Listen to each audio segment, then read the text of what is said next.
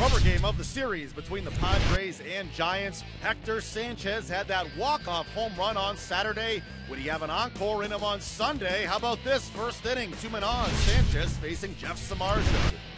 Runners off first and second. There's a high fly ball to deep right center field. Ball gone. Good heavens. Hector Sanchez. Ibar lines it to right field.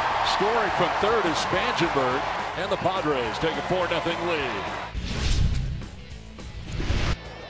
Samardzija delivers, and Spangenberg sends one in the air to straightaway center field. It's deep. Span is going back. Span is looking up, and Corey Spangenberg has hit the second 3-run homer of the day for the Padres. Here's the good breaking ball from Trevor. Here's 2-2. Fastball, strike 3 called. 92 miles an hour. One around, and that is strike 3.